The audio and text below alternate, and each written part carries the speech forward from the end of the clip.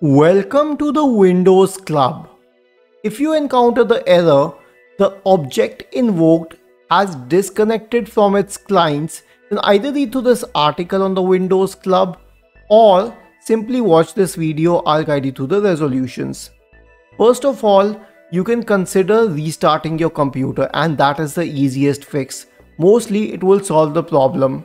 If not, then you can consider running the SFC scan. For this, search for command prompt in the Windows search bar and click on Run as Administrator.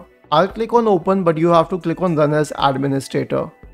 In the elevated command prompt window, type the command sfc /scan now and hit enter to invoke the SFC scan.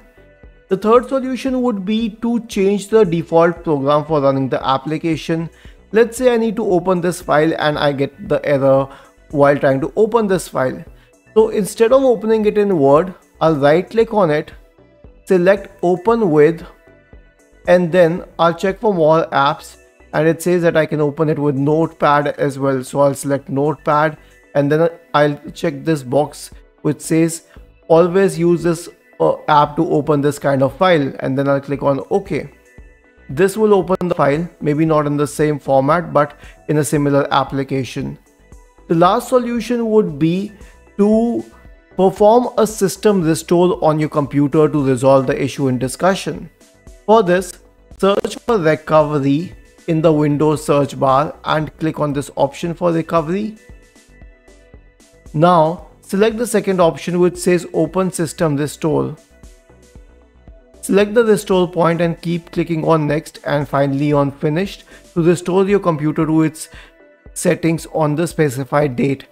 Isn't this easy and interesting?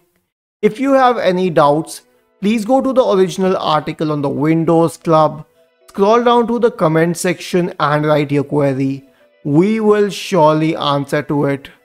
Do not forget to subscribe to the channel. Thank you for watching this video and have a nice day.